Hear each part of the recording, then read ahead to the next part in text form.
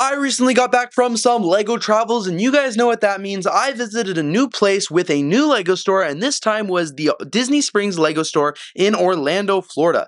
Of course, this is one of LEGO's more flagship stores, one of the largest stores in the US, which means they have the LEGO Minifigure Factory, and here in today's video, I'm going to be showing you the LEGO minifigure that I created. So you guys, this is the box that the LEGO Minifigure Factory comes in. You guys would have seen this on many of my other Minifigure Factory videos that I've made over the last couple months, that every time I've gone to a LEGO store with one of these minifigure factories, the box is the exact same, but I'll quickly show you here in case you are new to the channel. Here on the inside is the LEGO minifigure that I made at the Disney Springs LEGO store location. So I'll start by taking out the actual LEGO minifigure here that I created and custom designed and built from the Minifigure Factory. And then guys, at the top here, you can see that the custom 1x3 brick is in here. It's got LEGO Disney Springs on it, and if you pop it out, you guys can actually see that it has my name on the other side, which is Brad. A really cool LEGO brick and a great addition, of course, to the minifigure. Taking a look at the minifigure that I made here in a little bit more detail, this is what the final product looks like. So for starters, unfortunately, even though it's at the Disney Springs LEGO store, they are not allowed to have anything Disney related because they can't have any licensing or anything like that because it gets into laws and copyright and stuff like that when they're printing ununique images or like images that they're just licensing and not the owners of on LEGO minifigures, which means they would have to pay that brand a licensing fee, which totally makes sense. I never even realized something like that when I complained about what happened at the Disney store LEGO Paris, but they were telling me that there.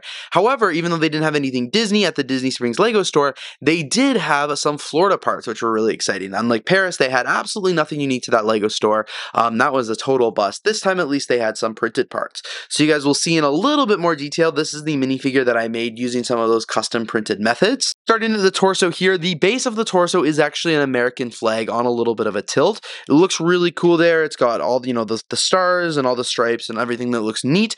On top of that, I actually used a sticker piece, one of the decorations, and layered it with the Florida logo. So it's the Florida word, and it's got like a palm trees, which looks really cool. And then right below that, I added 2023. That makes me being, I'm here in 2023. This is when I visited the LEGO store. Most of my other ones do say 2022, so super excited to, throw this one here as well. You guys can see I am holding two LEGO minifigure accessories. You're only supposed to grab one, but I grabbed two for this LEGO minifigure. One being the gauntlet and like the cocktail cup, because, you're at Disney, you're at the beach, you're probably having a cocktail or two. And then my other accessory was this LEGO boombox, which just goes to show, Florida was a party. I went to Miami, really good times, lots of great nightlife, lots of music, and it was a blast. The pants here were pretty basic. I didn't really like any of the options that they had, so I just went with this gray pair with some pockets and some chain. I really like the headpiece. I think it's got a really nice smile and it looks very, very sharp. Unfortunately, I didn't really like any of the hair options that they had, so I ended up going with this dark tan one. Doesn't really look like me or the minifigure I was trying to, create, but I thought it was really cool nonetheless. A lot of other LEGO stores, sometimes I'm able to find some minifigure accessories that kind of relate to that LEGO store. This one, and the boombox and the gauntlet were a little bit of a stretch, but they still relate to Florida in some ways. Anyway, now that you guys have seen the front of the LEGO minifigure and you've seen the front torso, I'm going to flip it around to the back and show you the back design. I went with a little bit of a different one here. It is not a continuation of the LEGO flag pattern just because I wanted to switch it up and try something new. It is a LEGO minifigure flag. This was just another design option that I could have put on the front as well. But it is the white, red, and blue. It's got 3 stars down at the bottom here, and it's kind of like a pattern, like a stripe pattern. In the middle there was the white, which I thought was the most perfect opportunity to add a couple stickers as well to represent Florida. First sticker that I added was a LEGO alligator. This was fun because when I was in Florida, my friends and I actually went on an alligator tour, which was really cool. In the middle there, I've got I Heart Orlando, which is awesome because, that's where Disney, and I spent a lot of time there on this trip. And then on the far right side, I included the sun because, guys, it is Florida, it is sunny, it is hot, it is pretty epic. So there is a pretty big contrast between the front of the minifigure and the back.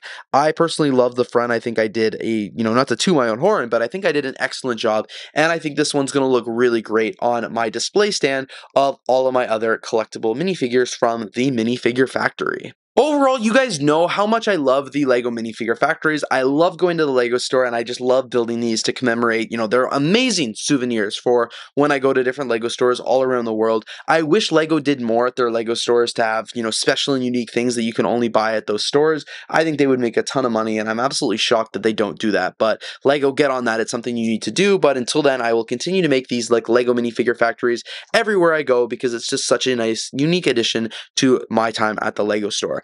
Anyway, you guys, thank you so much for watching today's video of the LEGO minifigure factory. If you guys enjoyed, don't forget to check out my LEGO haul from Disney Springs where you saw I picked this up. Of course, the tour of the Disney Springs store and the video I'm making showing you my experience building at the LEGO minifigure factory and the LEGO minifigure factory experience at the Orlando Disney Springs LEGO store.